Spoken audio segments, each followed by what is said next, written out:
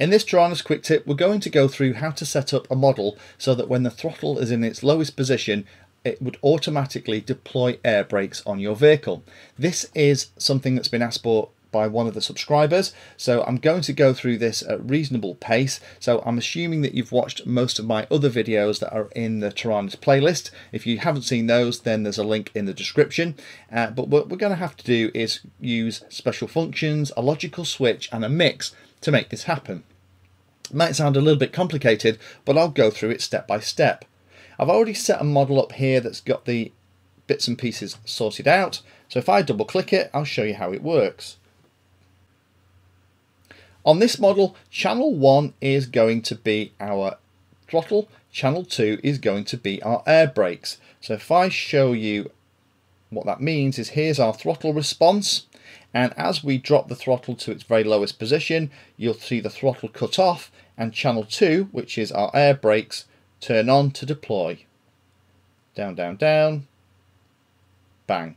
And there's the air brakes coming on with the throttle in its lowest position. And it's all being done through a logical switch. So let me set this up again in a brand new model and talk you through each of the steps. So we'll create a new model in position 2. We'll call it Sailplane. We'll have the throttle again on channel 1. We won't have any ailerons. We won't bother with flaps, but we will have air brakes, and we'll pop those on channel 2. And then elevator and rudder, we'll just put those on 3 and 4. Okay, so there's our brand new model. And if I open that up, we have our standard 4 inputs for the 4 channels, and we have the mixes. Here's our throttle, here is channel 2, which is our air brakes, that's assigned the air brakes to a switch. So there's air brakes on and air brakes off. Now the first thing we need to do is to create a logical switch. Now a logical switch is just like a physical switch, but it doesn't exist in the physical world. It's turned on and off when a condition is met. So we have to assign a function or tell it what the condition is that we want it to be testing all the time, and we're going to say when A is less than X. Now value 1, we're going to pick up the throttle channel, and value 2 is minus 90, minus 95, either of those will work. And what will happen is when the throttle channel drops below minus 90, and if you remember the throttle channel goes from minus 100 to 100 is its full range, when it's at its very lowest position, the logical switch 1 will turn on. So let me show you what that looks like. Here's logical switch 1, the indicator, here's our throttle, and here is our flaps. At the moment we haven't set the flaps up, so as I move the throttle around, once it gets below the position we've set, you'll see the logical switch 1 will turn on. So off, on, off, on. That makes things dead easy, because now we can use that logical switch sensing the position of the throttle to set up a mix and a special function. So the mix we're going to need to add onto channel 2, which is our air brake channel. We'll add a new mix in.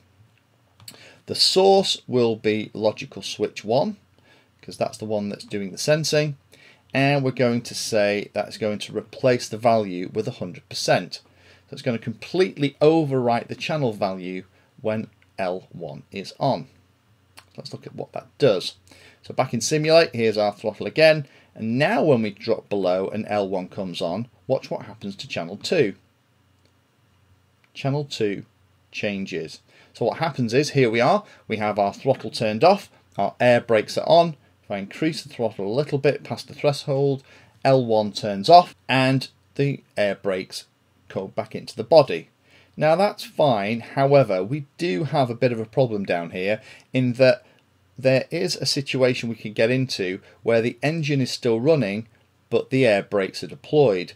So the last thing we can do to get rid of that little aberration is pop into special functions.